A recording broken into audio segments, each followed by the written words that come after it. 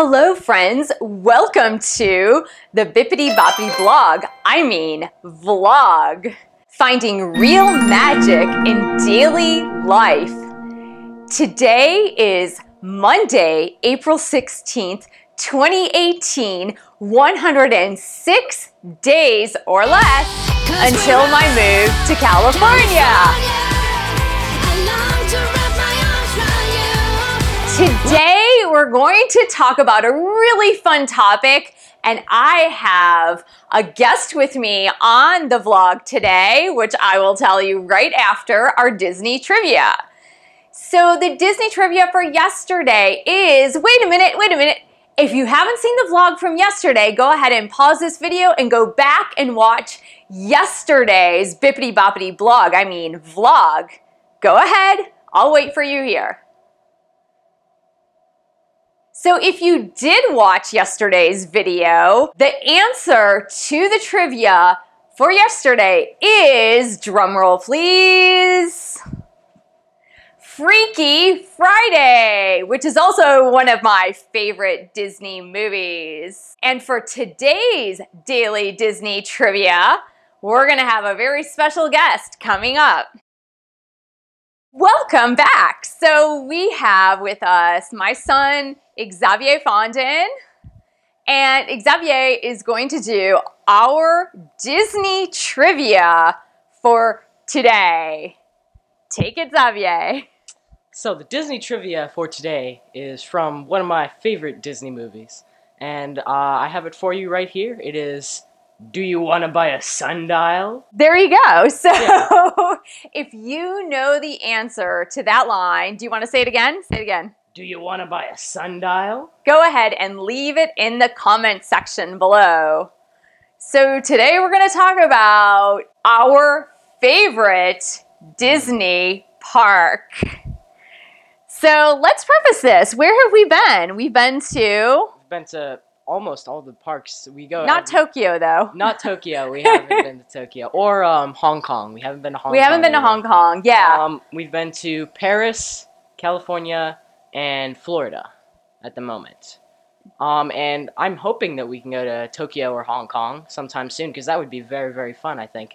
And the three parks that we've been to have been very, very good, so I really respect Disney for making the parks very fun and happy. Yeah, it's pretty awesome. Mm-hmm. And in fact, you were kind of little when we went to Disneyland Paris, right? Oh, yeah. I was very small. Yeah, last time he was about 4 years old, so he probably doesn't remember it too well, but I love Disneyland Paris. I think if you have an opportunity to go to Disneyland Paris, by all means, yeah, go to Paris, but definitely hit Disneyland, because that is it's an amazing park. It's a very beautiful park, too. Mm. So, Xavier, what is your favorite Disney park?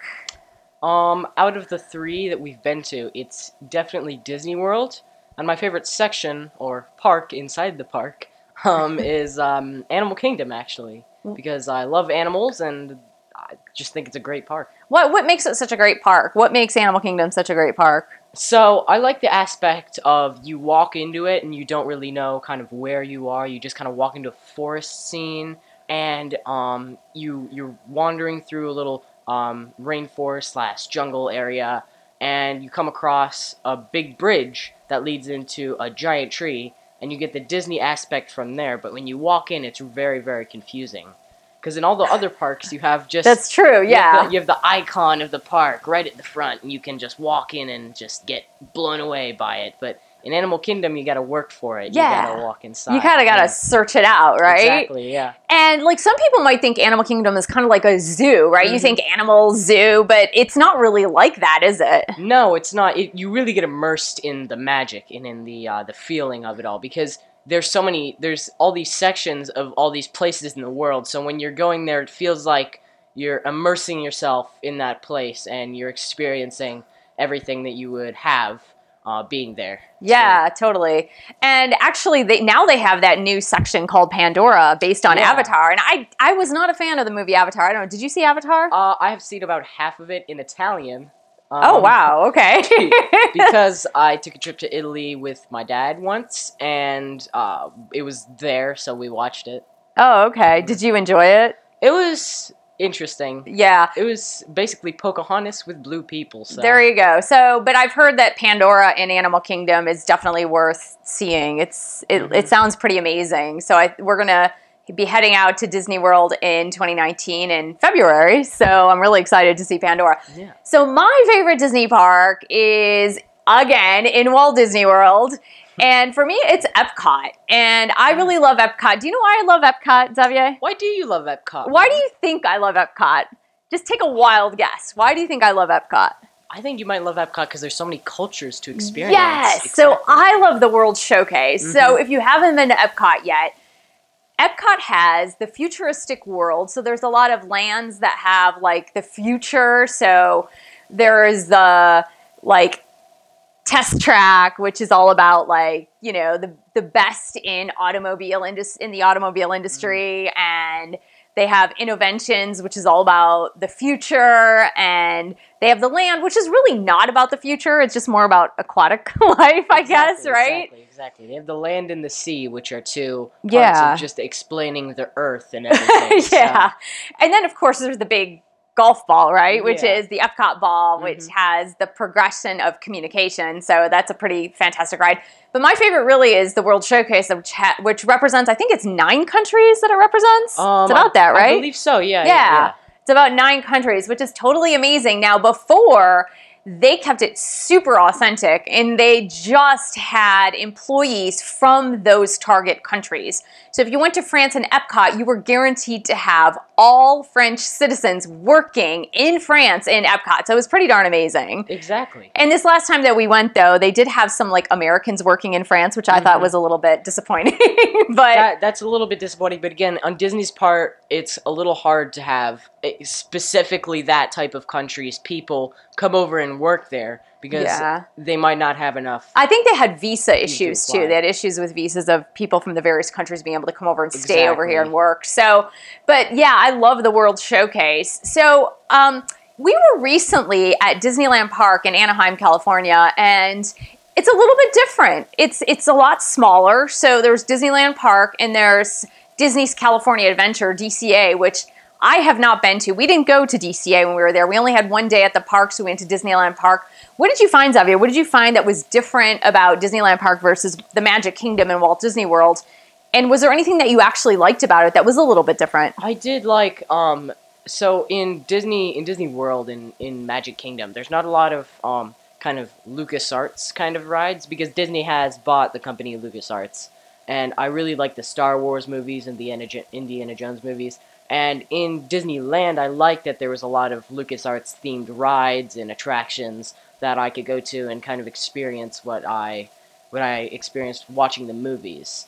But in Magic Kingdom, it's very different because I think there's similarities, but there's also a lot of rides that are kind of iconic from Disneyland taken into there and changed a little bit. Yeah, I liked, I really liked the Indiana Jones ride in Disneyland Anaheim. That was pretty amazing. So if you haven't been to Disneyland Anaheim or you're planning on going, definitely check out Indiana Jones. I also thought the Jungle Cruise was pretty amazing. It was a little bit different.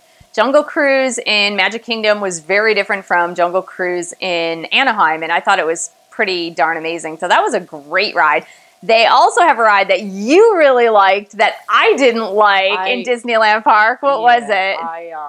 I really liked the Matterhorn. Matterhorn. Yeah, really, you forgot, but you went on it like how many times? Like 5 times? I went on like 8 times. Oh yeah, there you go. It was my first time there, so I really liked that ride. I like how it's a little bit like Big Thunder Mountain in that there's not a lot of drops, but there's a lot of turns. And then in the end, there's one kind of big drop where you go into water at the end just to kind of slow down your speed. And I thought that was a clever mechanic that they put in there. Yeah, that's pretty amazing. So, you know, this vlog is all about finding daily magic, finding real magic in daily life. And really, Disney is the most magical place on earth. Wouldn't you agree? Exactly. Yeah, it is totally the most magical place on earth. And honestly, for those of you that are adults out there that just think like, Disney is just for kids. It's totally not just for kids. Wouldn't you say? It's not, yeah.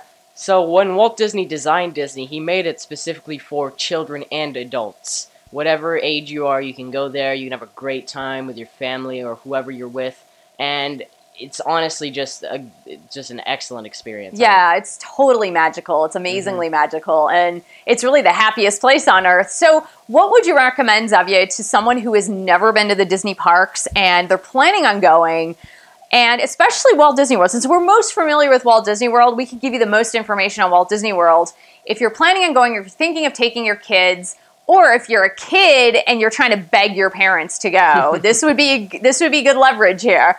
So what would you recommend for someone who, let's say, has like 3 days in Walt Disney World? Okay. Again, it really depends on time. If you have enough time to do certain things, then it's better. More time at Disney World is always better. Yeah, definitely. More time on vacation. It's more money, but it is better. Exactly. And if you had 3 days, the best thing to do really would be to, I'd say, first day, probably Magic Kingdom, and then second day, Animal Kingdom, because those are the 2 parks that I think have a lot to experience at once. And then the third day, you should kind of do some Epcot in the daytime and experience some of the rides and the cultures that are there. And then at night, maybe, for a shorter period of time, you can go to Hollywood Studios, because there's not as much there, but there's still a lot to experience. Yeah, like you definitely want to see all 4 parks if you can. And you would need to get a park hopper ticket if you want to go to more than 1 park in a day. So they have single park day tickets where you can only attend 1 park, and then they have park hopper tickets, which means literally what it means is you can hop from park to park, and you don't have to worry about just having to stay in 1 park for the entire day. Now, another thing is you definitely, right, you want to stay on Disney property. Why do you want to stay on Disney property, Zav? So it's kind of, you get immersed in the magic so much. When you walk into Magic Kingdom, it's like you're in your own story or fairy tale. And you're just walking around and you're experiencing all these rides and you're with your family, and it's like you're writing yourself into a book or a movie or anything. And once you come out of the park, and if you go back to a normal hotel or whatever, you're kind of breaking the magic here a little bit. You're just getting out of your story and going back to your normal life. But if you go into a Disney hotel, it continues all the way when you sleep, when you're waking up in the morning, when you go to the pool, have fun with your family, your friends, or spend time with anyone. It's like you're still there. You're still in that story. You're just like immersed in the experience, right? And it's so worth it. It's so worth it. It's a little bit more expensive to stay in a Disney hotel, but honestly, it's worth that magical experience, and it's a once-in-a-lifetime experience. This is something that you've been saving up for, your family's been saving up for, and you don't know when you'll return to Disney, I would say get the full Disney experience, and you'll experience the total magic. Exactly, because these are memories you're going to be holding on for your whole life with your children. When you get old, you're going to have so many pictures and videos and movies and of all the magic, and you're just going to be able to remember all the great times you had. And if you keep going, then you'll have more magic to share with everyone. Yeah, it's totally amazing. So thank you so much for joining us. Thank you, Xavier, for joining me in today's vlog. And actually, before we go, I have a little fun fact about Epcot, Michelle's favorite park here. There's actually, in the Epcot ball, there are little grates in between all of the little triangles that are on there, that when it rains, it drains the water from there and drains it out into the little pedestals that they have on the sides, into drains on the ground. So that's very useful, and that's what the Imagineers have thought out. And that's just a little bit of the behind the magic. That's amazing. And you know, that's a little fun fact about Disney and like how imaginative they are, even in the architecture of the parks. So thank you so much for joining us today. Please subscribe to my channel below, share this video with your friends, and thank you for pledging your support on Patreon. I couldn't continue these videos without your pledge and support. www.patreon.com/MichelleFondin. And I will see you tomorrow in the next video.